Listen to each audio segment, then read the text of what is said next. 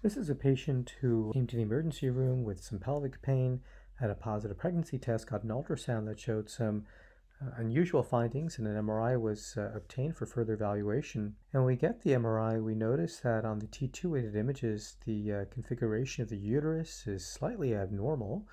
You can see a large septum that extends inferiorly from the fundus. The fundus itself is a relatively flat to convex shape. And within the uterus, you can see there are two uterine horns, and within the left uterine horn, there's the cystic structure that's starting really from the uterine body and extending upwards into that uterine horn. We can see the same findings on the axial images, two uterine horns, a cystic structure in the left uterine horn.